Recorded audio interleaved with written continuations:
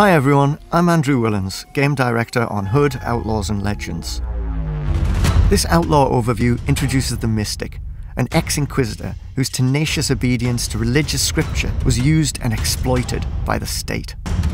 The Mystic is a capable melee fighter who provides versatile support abilities to the team, ranging from healing to crowd control and tactical insight.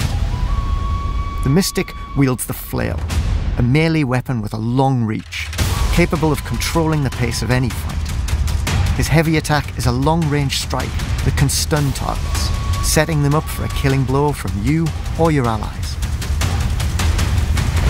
His special trait is called Respire, which lets him regenerate stamina a lot faster than the other outlaws, making him extremely useful for fights where attrition is the key to victory.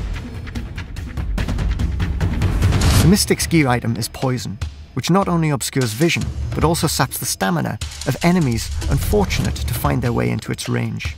Use it to flush out enemies from choke points or weaken them before breaching a room. His ultimate ability is called Instinct. Channeling his spiritual connection to the world allows him to see enemies through walls and objects for a short period of time, as well as healing himself and any nearby allies.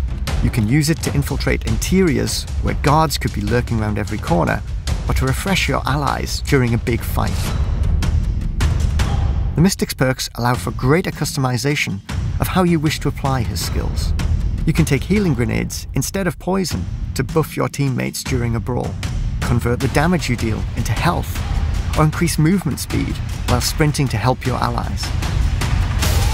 Thanks for watching our Outlaw overview, and stay tuned for more updates on Hood, Outlaws and Legends.